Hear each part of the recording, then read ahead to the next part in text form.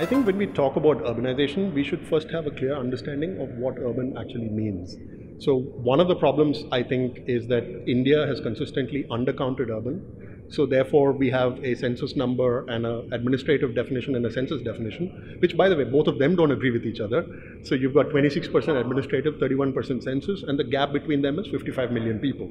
So if you actually used measures that were different from those, so for instance, if you used a measure that was more standard across the world, you'd actually arrive at very different numbers. So for instance, if you just used a population threshold, India would be closer to 45, 46% urban.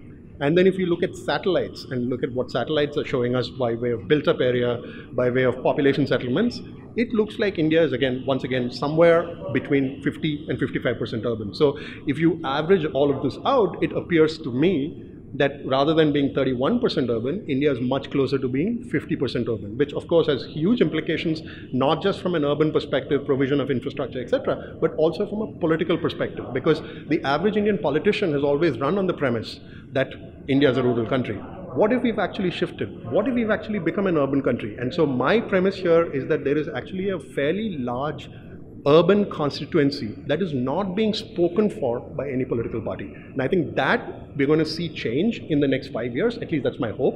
And hopefully that will then kickstart a virtuous cycle which leads to a regeneration of urban in this country.